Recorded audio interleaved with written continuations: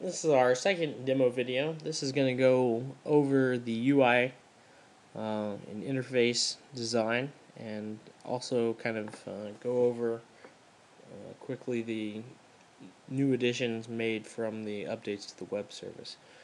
This closely matches the final. Any changes you'd like to make here, we can make those with look and feel type things. But this is pretty much what I expect it to look like here. Yeah. So we'll click here, and we'll see that we got the login screen. There are no profiles, so we'll create a profile. iPhone at Cignage.com. Pass. Click the done there. And then click save there, and we'll see our profile shows up. If we wanted to, we could create another profile. We could do iPhone test 2 at Cignage.com. And then we can save, and we'll see we have the 2 there. If I want to change that one, I can click this little button here and then hit the edit button. And I can change those. I can cancel. Let's say I want to change the password to pass2. Of course, I could do that. And it would change that. If I wanted to delete this one, I could do that. So once again, I'll create it again.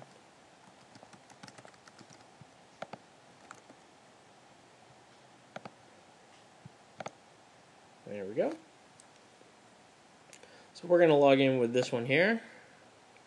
We'll see our domain list with the color of the C indicative of the status of that domain. Of course, red. The statuses that are coming back aren't matching with what these statuses are in the web service, so that's something you'll need to look into to make sure that that works.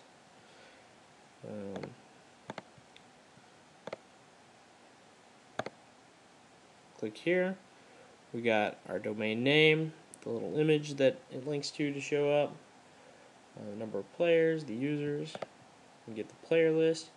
You'll see that both players say serious problem. The reason for that is the service seems to be currently being changed.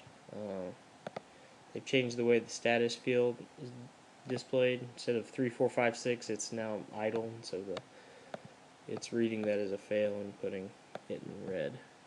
See our downloads here. The screenshot would be here. The URL that it currently delivers is not a valid URL, so we don't see the screenshot.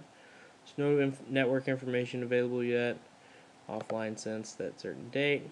Click on downloads. See the 3 types of downloads. There's completed downloads. We have none coming back. Failed downloads, none coming back. And pending downloads, and we can see that there are some coming back with pending. We can look at the many players. We have 100 players that are currently online. We click on that. See how fast that loaded. It's pretty much all the same stuff here. Again, we have downloads there. Click here, we have more players.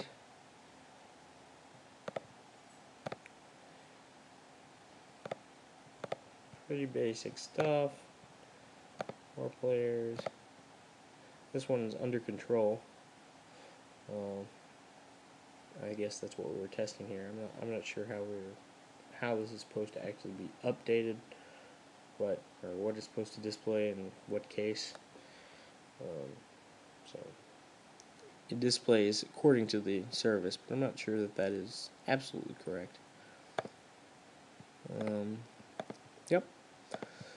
So anyways, that's what it looks like. If you have any suggestions, changes, edits, please let me know.